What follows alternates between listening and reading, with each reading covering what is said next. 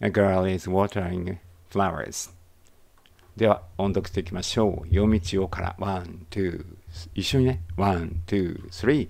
夜道を一人で歩くのはお勧めできませんが、日本では特に危険な地域というのはほとんどありません。英語もね、one, two, three。Walking alone at night is not recommended, but in Japan, there are generally few areas considered particularly dangerous. これは歴史的に重要な建物です。中に入ってみますか？ This is a historically significant building. Would you like to go inside? 今日は休館日なので入りませんが、外側を歩いてみるだけでもその素晴らしさがわかりますよ。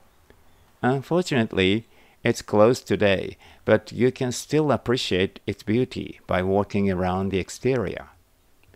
安いからといって手を抜かないのが日本の製品のいいところです。One of the great things about Japanese products is that they don't compromise on quality, even if they are affordable. ここは競馬馬のトレーニングセンターです。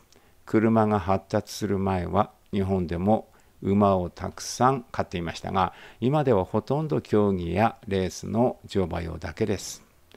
This is a horse racing training center. While Japan used to have many horses before the development of cars, nowadays they are mostly used for competitive riding and racing. 遅れないでついてきてくださいね。もう少しで着きます。Don't get left behind. We'll arrive in a bit. お昼は少し遅くなりそうです。Lunch might be a little late today. 明日は9時半集合です。何か問題があったときは私の携帯に電話してください。これが私の電話番号です。皆さんの電話番号も教えてください。We'll meet at 9:30 a.m. tomorrow.